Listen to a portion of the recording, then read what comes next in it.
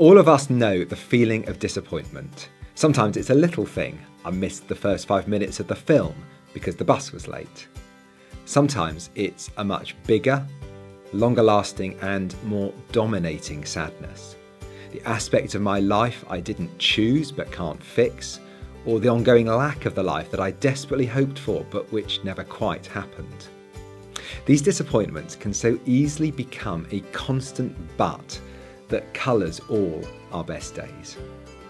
You can't avoid disappointment, and a book that told you to just get over your disappointments and be happy instead would be unrealistic, annoying, and not worth your time.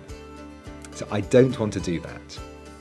I want to show you how you can know joy alongside your disappointments, how you can acknowledge the letdowns of life without being dominated by them, either for 5 minutes or for 50 years.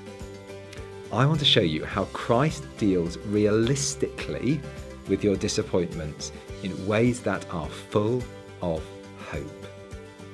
The only people who don't experience disappointment are those whose lives are perfect.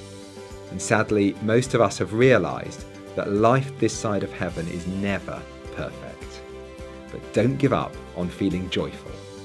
Read this book, and hopefully you won't be disappointed.